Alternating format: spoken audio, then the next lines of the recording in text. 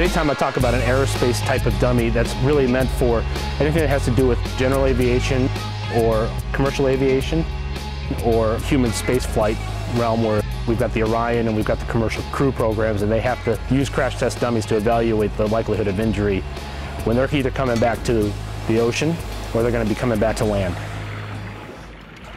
So most of the time that we're doing a crash test, everything that you really want to know about injury occurs in anywhere from 1/10 to 4/10 of a second.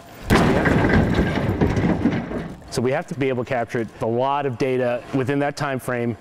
The instrumentation has gotten a lot smaller. You can now put an entire suite of sensors just in the back of this head, and then the data will get stored on the laptop. We can then take a look at that data, evaluate that against injury criteria, compute different injury criteria. For instance, the neck itself has special types of responses that you take a combination of the neck response, its forces, and its twisting moments, and you sum all that together to have really one number that says whether there's an injury occurs or not. When we get this data back, we want to use that data to evaluate whether certain suit requirements are met, certain helmet requirements are met in the case of the astronaut.